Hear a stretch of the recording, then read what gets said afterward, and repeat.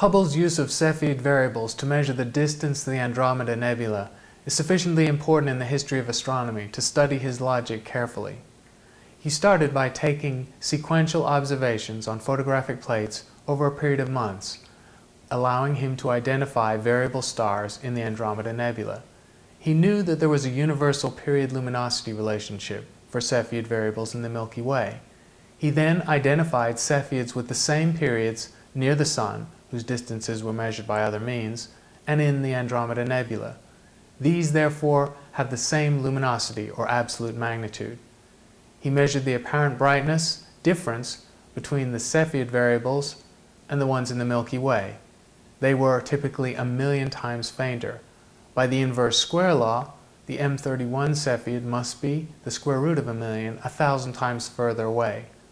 So if the local Cepheid is at a distance of 2,000 light years, the M31 Cepheid must be 1,000 times further away, 2,000,000 light years.